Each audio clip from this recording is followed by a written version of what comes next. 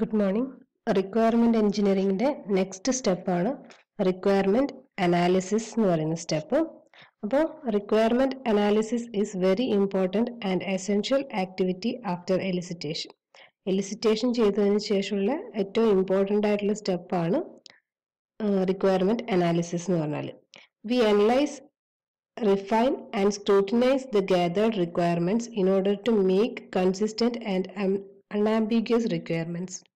നമ്മൾ എലിസിറ്റേഷനിൽ നമുക്ക് കിട്ടിയ റിക്വയർമെന്റ്സിനെ അനലൈസ് ചെയ്യും, ദെൻ അതിനെ റിഫൈൻ ചെയ്യും, സ്ക്രൂട്ടിനൈസ് ചെയ്യും. എന്തിനു വേണ്ടിയിട്ടാ? റിക്വയർമെന്റ് കൺസിസ്റ്റന്റ് ആക്കാൻ, അതായത് ഡ്യൂപ്ലിക്കേഷൻ ഒന്നും ഉണ്ടാകാൻ വേണ്ടി പാടില്ല. അതുപോലെ തന്നെ അൺആംബിഗ്യസ്, ഒരു റിക്വയർമെന്റ് വായിക്കുമ്പോൾ നമുക്ക് രണ്ട് മീനിങ് ഉണ്ടാകാൻ വേണ്ടി പാടില്ല. അപ്പോൾ അങ്ങനെ അനലൈസ് ചെയ്യാൻ വേണ്ടിയിട്ടാണ് ഈ റിക്വയർമെന്റ് അനാലിസിസ് എന്ന് പറയുന്ന സ്റ്റെപ്പ് യൂസ് ചെയ്യുന്നത്. This activity reviews all requirements and may provide a graphical view of the entire system. എല്ലാ റിക്വയർമെന്റും എന്ത് ചെയ്യും? റിവ്യൂ ചെയ്യും. എന്നിട്ട് ആ റിക്വയർമെന്റ്സിന്റെ ഒരു ഗ്രാഫിക്കൽ വ്യൂ ജനറേറ്റ് ചെയ്യും. After the completion of analysis, it is expected that the understandability of the project may improve significantly. Requirement elicitation കഴിഞ്ഞു. ആ എലിസിറ്റ് ചെയ്ത റിക്വയർമെന്റ്സിന്റെ അനാലിസിസ് കഴിഞ്ഞു കഴിഞ്ഞാൽ നമുക്ക് എന്ത് ചെയ്യും? ഈ റിക്വയർമെന്റ്സിന്റെ അണ്ടർസ്റ്റാൻഡബിലിറ്റി അതുപോലെ തന്നെ അതിന്റെ പ്രൊജക്ടിന്റെ അണ്ടർസ്റ്റാൻഡബിലിറ്റി സിഗ്നിഫിക്കൻ്റ്ലി ഇംപ്രൂവ് ചെയ്യാൻ വേണ്ടി പറ്റും. അതുപോലെ തന്നെ here we may also interact with the customer to clarify points of confusion and to understand which requirements are more important than others. അപ്പൊ നമ്മൾ ഇവിടെ എന്ത് ചെയ്യുന്നുണ്ട്? കസ്റ്റമറുമായിട്ടൊരു കമ്മ്യൂണിക്കേഷൻ എസ്റ്റാബ്ലിഷ് ചെയ്യുന്നുണ്ട്. എന്നിട്ട് ഏതൊക്കെ റിക്വയർമെന്റ്സ് ആണ് എന്തെങ്കിലും ക്ലാരിഫൈ ചെയ്യാനുണ്ടെങ്കിൽ അതൊക്കെ ക്ലാരിഫൈ ചെയ്യാം. അതുപോലെ തന്നെ റിക്വയർമെന്റ്സിന്റെ പ്രയോറിറ്റി, ഏതൊക്കെയാണ് ഇമ്പോർട്ടന്റ് കൂടുതൽ, ഏതൊക്കെയാണ് ലെസ് ഇമ്പോർട്ടന്റ് എന്നൊക്കെ ഐഡന്റിഫൈ ചെയ്യാൻ വേണ്ടിയിട്ട് പറ്റും. ഇപ്പൊ ഈ കാണിച്ചിരിക്കുന്നതാണ് റിക്വയർമെന്റ് അനാലിസിസിന്റെ സ്റ്റെപ്പ്. അപ്പൊ സ്റ്റെപ്പ് നോക്കുക. ഫസ്റ്റ് സ്റ്റെപ്പ് എന്ന് പറയുന്നത് ഡ്രോ ദ കോണ്ടെക്സ്റ്റ് ഡയഗ്രാം. ഒരു കോണ്ടെക്സ്റ്റ് ഡയഗ്രാം ഡ്രോ ചെയ്യാം. അതാണ് നേരത്തെ പറഞ്ഞത്, സിസ്റ്റത്തിന്റെ എൻറ്റയർ വ്യൂ നമുക്ക് പിക്ചോറിക്കലി ഗ്രാഫിക്കൽ റെപ്രസെന്റേഷൻ നമുക്ക് കിട്ടുന്നു പറഞ്ഞത്. Then develop A prototype. അതൊരു ഓപ്ഷണൽ പ്രോസസ് ആണ്. തേർഡ് സ്റ്റെപ്പ് എന്ന് പറയുന്നത് മോഡൽ ദ റിക്വയർമെന്റ്സ്. കിട്ടിയ റിക്വയർമെന്റ്സിനെ മോഡൽ ചെയ്യുക. Then finalise the requirements. ഇപ്പൊ 4 സ്റ്റെപ്സ് ആണ് റിക്വയർമെന്റ് അനാലിസിസിൽ വരുന്നത്. നമ്മൾ നേരത്തെ റിക്വയർമെന്റ് എഞ്ചിനീയറിംഗിന്റെ സ്റ്റെപ്പ് പഠിച്ചു. അതിന്റെ ഫസ്റ്റ് സ്റ്റെപ്പ് റിക്വയർമെന്റ് എലിസിറ്റേഷൻ നമ്മൾ കംപ്ലീറ്റ് ആയിട്ട് നോക്കി. Then second step requirement analysis ആണ് നോക്കുന്നത്.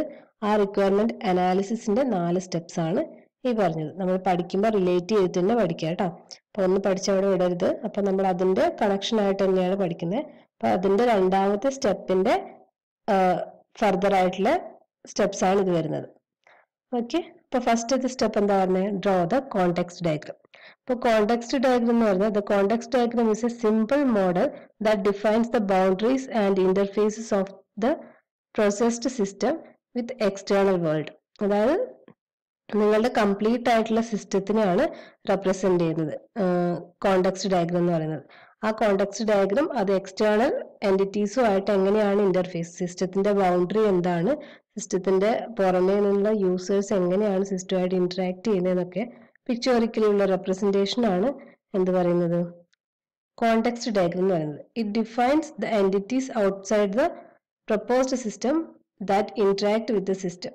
അതായത് സിസ്റ്റത്തിന്റെ പുറത്തുള്ള എൻറ്റിറ്റീസ് അവർ സിസ്റ്റമായിട്ട് എങ്ങനെയാണ് ഇന്ററാക്ട് ചെയ്യുന്നതെന്നും ഈ കോണ്ടെക്സ്റ്റ് ഡയഗ്രാം വെച്ചിട്ട് റെപ്രസെന്റ് ചെയ്യുന്നത്. അപ്പൊ നമുക്ക് സ്റ്റുഡന്റ് റിസൾട്ട് മാനേജ്മെന്റ് സിസ്റ്റത്തിന്റെ കോണ്ടെക്സ്റ്റ് ഡയഗ്രാം ആണ് ഇവിടെ റെപ്രസെന്റ് ചെയ്തിട്ടുള്ളത്. ഇവിടെ നോക്കുക, റിസൾട്ട് മാനേജ്മെന്റ് സിസ്റ്റം എന്ന് പറയുന്നതാണ് നിങ്ങളുടെ സിസ്റ്റം. ഇതന്നെയാണ് നമ്മൾ ഈ പ്രോസസ്സിനെയാണ് റെപ്രസെന്റ് ചെയ്തത്. ആ സിസ്റ്റത്തിനെ കംപ്ലീറ്റ് ആയിട്ട് നമ്മളൊരു പ്രോസസ്സായിട്ട് റെപ്രസെന്റ് ചെയ്തിട്ടുള്ളത്. ദെൻ അതിന്റെ ബൗണ്ടറി എന്ന് പറയുന്നതായി ഈ ഓവൽ ഷേപ്പിൽ വരച്ചിരിക്കുന്നതാണ് അതിന്റെ ബൗണ്ടറി. ദെൻ അതിന്റെ പുറത്തുനിന്ന് ഇന്ററാക്ട് ചെയ്യുന്ന ആൾക്കാരാണ്. ഇപ്പൊ ഇവിടെ ഇന്ററാക്ട് ചെയ്യുന്ന അഡ്മിനിസ്ട്രേറ്റർ ഇന്ററാക്ട് ചെയ്യുന്നുണ്ട്.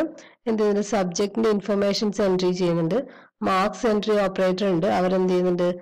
മാർക്സ് എൻട്രി ചെയ്യുന്നുണ്ട്. അതുപോലെ തന്നെ ഈ അഡ്മിനിസ്ട്രേറ്റർ സ്റ്റുഡന്റിന്റെ ഇൻഫർമേഷൻ എൻട്രി ചെയ്യുന്നുണ്ട്. അതുപോലെ തന്നെ സ്റ്റുഡന്റ് ഇൻഫർമേഷൻ റിപ്പോർട്ട്സ് ഇതിൻ്റെ അകത്ത് ജനറേറ്റ് ചെയ്യുന്നുണ്ട്. അതുപോലെ തന്നെ മാർക്ക് ഷീറ്റ് ജനറേറ്റ് ചെയ്യുന്നുണ്ട്. അതുപോലെ തന്നെ സ്റ്റുഡൻറ് പെർഫോമൻസ് റിപ്പോർട്ട് ജനറേറ്റ് ചെയ്യുന്നുണ്ട്. അപ്പോൾ നമ്മൾ നോക്കുക, ഇതിൻ്റെ അകത്തേക്ക് കൊടുക്കുന്ന ഇൻഫർമേഷൻസിന് ഉള്ളിലേക്കാണ് എറോ മാർക്ക് കൊടുത്തിരിക്കുന്നത്. അപ്പോൾ അഡ്മിനിസ്ട്രേറ്റർ സബ്ജക്ട് ഇൻഫർമേഷൻ എൻട്രിയും അതുപോലെ തന്നെ സ്റ്റുഡൻറ് ഇൻഫർമേഷൻ എൻട്രിയും ഉണ്ട്. അപ്പോൾ രണ്ടും സിസ്റ്റത്തിന്റെ ഉള്ളിലേക്ക് കൊടുക്കുന്ന ഇൻഫർമേഷൻ ആണ്. Mark entry operator marks entry ചെയ്യുന്നുണ്ട്, അതും സിസ്റ്റത്തിന്റെ ഉള്ളിലേക്ക് കൊടുക്കുന്ന ഓപ്പറേഷൻ ആണ്. ദെൻ നിങ്ങളുടെ സിസ്റ്റം ജനറേറ്റ് ചെയ്യുന്ന റിപ്പോർട്ട്സ് ആണ്. സ്റ്റുഡന്റിന്റെ ഇൻഫർമേഷൻ റിപ്പോർട്ട്സ് ഗ്യാതർ ചെയ്യുന്നുണ്ട്, അതുപോലെ തന്നെ സ്റ്റുഡന്റിന്റെ മാർക്ക് ഷീറ്റ് ജനറേറ്റ് ചെയ്യുന്നുണ്ട്, അതുപോലെ തന്നെ സ്റ്റുഡന്റ് പെർഫോമൻസ് റിപ്പോർട്ട് ജനറേറ്റ് ചെയ്യുന്നുണ്ട്. അപ്പോൾ ഒരു സിമ്പിൾ ആയിട്ടുള്ള കോണ്ടെക്സ്റ്റ് ഡയഗ്രാം ആണ് ഈ റെപ്രസെന്റ് ചെയ്തിട്ടുള്ളത്. ഓക്കെ, ഇനി അടുത്ത സ്റ്റെപ്പ് നോക്കാം. നെക്സ്റ്റ് സ്റ്റെപ്പ് എന്ന് പറയുന്നത് ഡെവലപ്പ് പ്രോട്ടോടൈപ്പ് ആണ്. അപ്പൊ നമ്മൾ പ്രോട്ടോടൈപ്പ് മോഡൽ നേരത്തെ പഠിച്ചിട്ടുണ്ടായിരുന്നു അല്ലെ. പ്രോട്ടോടൈപ്പ് മോഡൽ എന്താ ചെയ്യുന്നത്? ഒരു പ്രോട്ടോടൈപ്പ് ജനറേറ്റ് ചെയ്യും. അതായത് നിങ്ങളുടെ ആക്ച്വൽ സിസ്റ്റം എന്താണ് ചെയ്യാൻ വേണ്ടി പോകുന്നതിൻ്റെ ഉള്ളതിന്റെ ഒരു ഡെമോ ക്രിയേറ്റ് ചെയ്യും. എന്നിട്ട് ഈ ഡെമോ വെച്ചിട്ട് നമ്മൾ യൂസറുമായിട്ട് ഇന്ററാക്ട് ചെയ്യും. യൂസറെ എങ്ങനെയാണ് ഈ ഡെമോനെ നോക്കുന്നതെന്ന് നമുക്ക് ഐഡന്റിഫൈ ചെയ്യാൻ വേണ്ടി പറ്റും. അപ്പൊ ഡെമോന് എന്തെങ്കിലും മിസ്റ്റേക്സ് ഉണ്ടെങ്കിൽ യൂസർ നിങ്ങളോട് പറഞ്ഞു തരും. അപ്പൊ എന്ത് ചെയ്യാം, നമുക്ക് ഡെമോനെ റിവ്യൂ ചെയ്തിട്ട് ഡെമോനെ വേണ്ടി വീണ്ടും മോഡിഫൈ ചെയ്യാം. അപ്പോൾ ഡെമോ എപ്പോഴാണ് യൂസർ ഫൈനലൈസ് ചെയ്യുന്നത്, അപ്പോൾ നമുക്ക് എന്ത് ചെയ്യാം, ഈ ഡെമോ വെച്ചിട്ട് ഒരു ആക്ച്വൽ സിസ്റ്റത്തിനെ ജനറേറ്റ് ചെയ്യാം.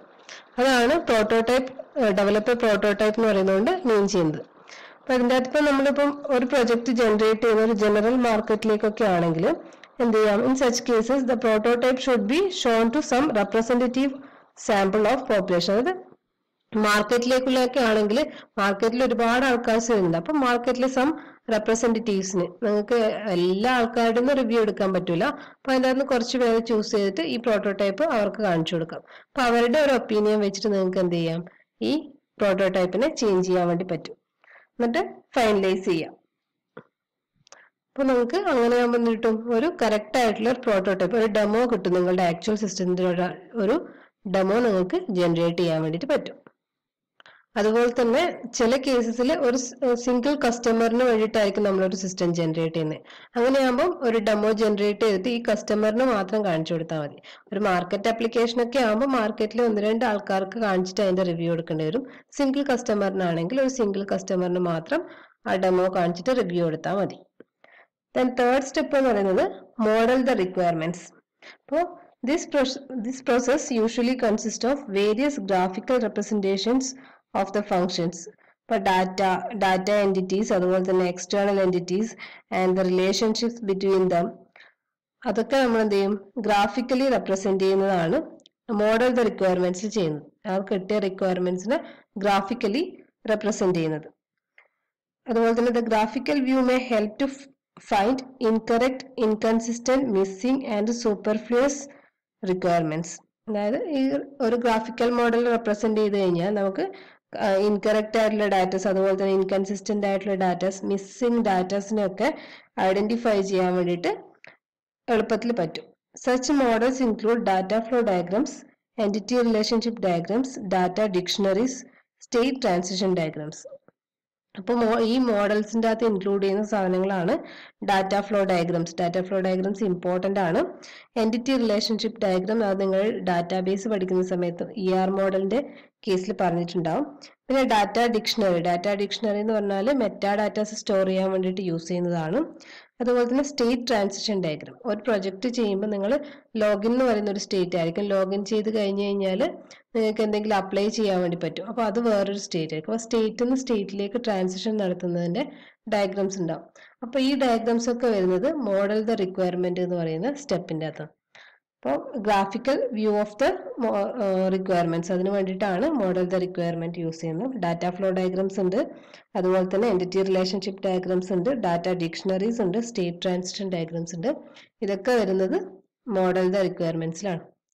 ഓക്കെ, ദെൻ ഫൈനലൈസ് ചെയ്യാം, റിക്വയർമെന്റ്സിനെ ഫൈനലൈസ് ചെയ്യുക. അതാണ് ലാസ്റ്റത്തെ സ്റ്റെപ്പ് എന്ന് പറയുന്നത്. After modelling the requirements we will have better understanding of the system behaviour. അപ്പോൾ നിങ്ങളുടെ മോഡലിംഗ് ഒക്കെ കഴിഞ്ഞ് കഴിഞ്ഞാൽ സിസ്റ്റത്തിനെ പറ്റിയുള്ള ഒരു കറക്റ്റ് ആയിട്ടുള്ളൊരു അതിന്റെ ബിഹേവിയറിനെ പറ്റിയിട്ടൊക്കെ നിങ്ങൾക്ക് എന്തുണ്ടാവും, ഒരു ഐഡിയ കിട്ടിയിട്ടുണ്ടാവും. Then the inconsistencies and ആംബിഗ്വിറ്റീസ് have been indicated and corrected. എന്തുണ്ടാവും, അതിൻ്റെ അകത്തുള്ള ഇൻകൺസിസ്റ്റൻസീസും അതുപോലെ തന്നെ ആംബിഗ്യൂറ്റീസും ഒക്കെ മോഡൽ ദ റിക്വയർമെന്റ് ചെയ്ത് കഴിഞ്ഞാൽ നമുക്ക് മനസ്സിലാവുമെന്ന് പറഞ്ഞിട്ടുണ്ട്. അതിനെ എന്ത് ചെയ്യാൻ നമുക്ക് കറക്റ്റ് ചെയ്യാൻ വേണ്ടി പറ്റും. Flow of data amongst various modules have been analysed. ഓരോ മൊഡ്യൂളിൽ നിന്ന് ഡാറ്റ ഫ്ലോ ഡയഗ്രാം വരച്ചു കഴിഞ്ഞാൽ നിങ്ങളുടെ ഡാറ്റേന്റെ ഫ്ലോ കറക്റ്റ് ആയിട്ട് ഐഡന്റിഫൈ ചെയ്യാൻ വേണ്ടി പറ്റും. എവിടെ നിന്ന് എങ്ങോട്ടേക്കൊക്കെയാണ് ഡാറ്റാസ് ഫ്ലോ ചെയ്യുന്നത്. അതൊക്കെ ഇപ്പോൾ മോഡൽ ദ റിക്വയർമെന്റ് സ്റ്റെപ്പ് കഴിഞ്ഞ് കഴിഞ്ഞാൽ നിങ്ങൾക്ക് കറക്റ്റ്ലി ഐഡന്റിഫൈ ചെയ്യാൻ വേണ്ടി പറ്റും. അതുപോലെ തന്നെ elicitation and analysis activities have provided better insight of the system. ഇപ്പോൾ ഡാറ്റ നിങ്ങൾ എലിസിറ്റേഷനും അതുപോലെ തന്നെ പിന്നെ ബാക്കിയുള്ള സ്റ്റെപ്സ് എല്ലാം ചെയ്ത് കഴിയുമ്പോഴത്തേക്കും നിങ്ങളുടെ സിസ്റ്റത്തിനെ പറ്റിയിട്ടുള്ള ഒരു ബെറ്റർ ആയിട്ടുള്ള ഇൻസൈറ്റ് നിങ്ങൾക്ക് കിട്ടിയിട്ടുണ്ടാവും. Now we finalize the analyzed requirements and next step is to document these requirements in a prescribed format. അപ്പം ഇത് 3 സ്റ്റെപ്സ് കഴിഞ്ഞ് കഴിഞ്ഞാൽ നിങ്ങളുടെ റിക്വയർമെന്റ്സിന്റെ അനലൈസേഷൻ കംപ്ലീറ്റ് ആയി. അതുപോലെ തന്നെ എന്താവും, ആ റിക്വയർമെന്റ്സിനെയൊക്കെ ഫൈനലൈസ് ചെയ്യുകയും ചെയ്തു. അപ്പം ഇത്രയും സ്റ്റെപ്പ് കഴിഞ്ഞാൽ നിങ്ങളുടെ റിക്വയർമെന്റ്സിനെ ഫൈനലൈസ് ആയി. നെക്സ്റ്റ് ഇനി ഡോക്യുമെന്റേഷൻ എന്ന് പറയുന്ന സ്റ്റെപ്പിലേക്കാണ് നിങ്ങൾ പോകാൻ വേണ്ടി പോകുന്നത്. നെക്സ്റ്റ് ഡാറ്റ ഫ്ലോ ഡയഗ്രാം എന്താണെന്ന് പറഞ്ഞുതരാം. ഡാറ്റ ഫ്ലോ ഡയഗ്രാം എന്ന് പറഞ്ഞു കഴിഞ്ഞാൽ ഡാറ്റേന്റെ ഫ്ലോ കാണിക്കാൻ വേണ്ടി യൂസ് ചെയ്യുന്ന ഡയഗ്രാമാണ്. നിങ്ങളൊരു സിസ്റ്റത്തിന്റെ അകത്ത് ഒരു കസ്റ്റമർ അല്ലെങ്കിൽ ഒരു അഡ്മിനിസ്ട്രേറ്റർ ഒക്കെ വർക്ക് ചെയ്യുന്ന സമയത്ത് അഡ്മിനിസ്ട്രേറ്റർ എന്ത് ഡാറ്റയാണ് ഒരു ഫംഗ്ഷൻ്റെ അകത്തേക്ക് കൊടുക്കുന്നത്, അതുപോലെ തന്നെ ഫംഗ്ഷൻ എന്ത് ഡാറ്റയാണ് ഔട്ടിലേക്ക് കൊടുക്കുന്നത് എന്നൊക്കെ നിങ്ങൾക്ക് ഡയഗ്രമാറ്റിക്കലി റെപ്രസെന്റ് ചെയ്യാൻ വേണ്ടി യൂസ് ചെയ്യുന്നതാണ് ഡാറ്റ ഫ്ലോ ഡയഗ്രാം. അപ്പോൾ DFD show the flow of data through the system. പിന്നെ അതിൻ്റെ അകത്ത് പറയുന്ന റെപ്രസെന്റ് ചെയ്യുന്ന കാര്യങ്ങളാണ് പറയുന്നത്. All names should be unique. നിങ്ങൾ അതിൻ്റെ അകത്ത് കൊടുത്തിരിക്കുന്ന നെയിംസ് എല്ലാം യുണീക്ക് ആയിരിക്കണം. ഒരു സ്ഥലത്ത് കൊടുത്ത ആ നെയിമിന് ഒരു മീനിങ്, അതേ നെയിം തന്നെ വേറൊരു സ്ഥലത്ത് വേറൊരു മീനിങ്ങിൽ കൊടുക്കാനൊന്നും പാടില്ല. അപ്പൊ എല്ലാ വാല്യൂസ് കൊടുക്കുമ്പോഴും യുണീക്ക് ആയിട്ട് കൊടുക്കണം. പിന്നെ it is not A flow chart. DFD എന്ന് പറയുന്നത് ഒരു ഫ്ലോ ചാർട്ട് അല്ല. ഫ്ലോ ചാർട്ടിൽ എന്താ ചെയ്യുന്നത്, നമ്മൾ പ്രോഗ്രാമിന്റെ ഫ്ലോ കാണിക്കാൻ വേണ്ടി യൂസ് ചെയ്യുന്നതാണ്. പക്ഷെ DFD എന്ന് പറഞ്ഞാൽ അങ്ങനെ സെറ്റ് ഓഫ് പ്രോഗ്രാംസ് ഉണ്ട്, ഒരുപാട് പ്രോഗ്രാംസിന്റെ കളക്ഷൻ ആണ് ഒരു സോഫ്റ്റ്വെയർ എന്ന് പറയുന്നത്. അപ്പോൾ ആ സോഫ്റ്റ്വെയറിലെ ഫ്ലോ കാണിക്കാൻ വേണ്ടി യൂസ് ചെയ്യുന്നതാണ് DFD എന്ന് പറയുന്നത്. അത് ഫ്ലോ ചാർട്ട് അല്ല. Then suppress logical decisions. അപ്പോൾ ഇതിൻ്റെ അകത്ത് നിങ്ങൾ പിന്നെ ഫ്ലോ ചാർട്ടിലാണെങ്കിൽ ഈ ഫെൽസ് എന്നൊക്കെ പറഞ്ഞിട്ട് കണ്ടീഷൻ ചെക്ക് ചെയ്തിട്ട് അങ്ങനെയൊക്കെയല്ലേ ഉള്ളത്.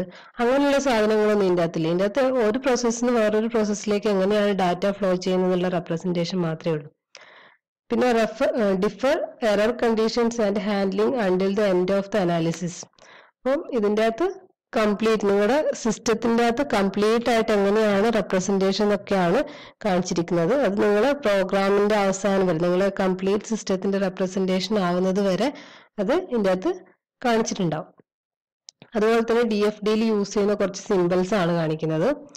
എറോ മാർക്ക് സിമ്പിൾ ആണ്. എറോ മാർക്ക് സിമ്പിൾ എന്ന് പറയുന്നത് ഡാറ്റേന്റെ ഫ്ലോ കാണിക്കാൻ വേണ്ടിയിട്ട് യൂസ് ചെയ്യുന്നത്. അപ്പോൾ പ്രോസസ്സിന് തമ്മിൽ കണക്ട് ചെയ്യും. നിങ്ങൾ തന്നിരിക്കുന്ന ഇപ്പം ഒരു പ്രോസസ്സിൽ നിന്ന് വേറൊരു പ്രോസസ്സിലേക്ക് ഡാറ്റ എങ്ങനെയാണ് ഫ്ലോ ചെയ്യുന്നതെന്ന് കാണിക്കുന്നത് ഈ എറോ മാർക്ക് വരച്ചിട്ടായിരിക്കും. ദെൻ ഈ സിമ്പിൾ ഇത് ഓവൽ ഷേപ്പിൽ വരക്കാറുണ്ട്, സർക്കിൾ ഷേപ്പിൽ വരക്കാറുണ്ട്. ഓരോ തരത്തിൽ ഓരോ പോലെയാണ് ഉണ്ടാവുക. അപ്പൊ ഇതാണ് ഷേപ്പ് പറയുന്നത്.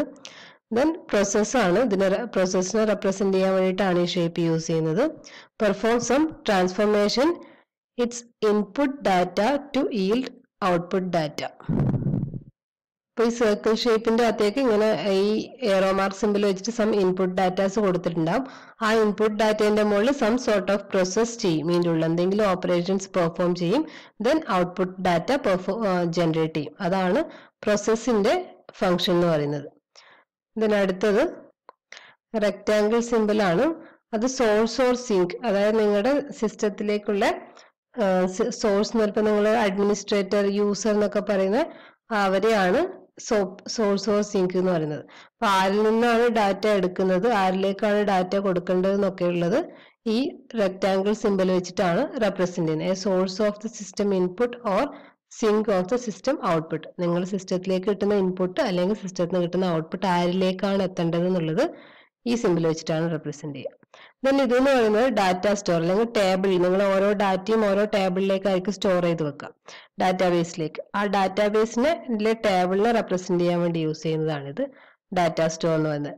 repository of data. The arrowhead indicate input output. അതായത് ഇങ്ങോട്ടേക്കുള്ള ഏറോ എന്ന് പറഞ്ഞാൽ ഇൻപുട്ട് ആണ്, ഇങ്ങോട്ടേക്കുള്ളതെന്ന് പറഞ്ഞാൽ ഔട്ട്പുട്ട് ആണ്. ടേബിളിലേക്ക് ഡാറ്റ ഇൻപുട്ട് ചെയ്യുന്നു, ടേബിളിൽ നിന്ന് ഡാറ്റ ഔട്ട്പുട്ട് ചെയ്യുന്നു. ഈ ലെവലിംഗ് ഒക്കെ നമുക്ക് നെക്സ്റ്റ് ക്ലാസ്സിൽ ഡിസ്കസ് ചെയ്യാം.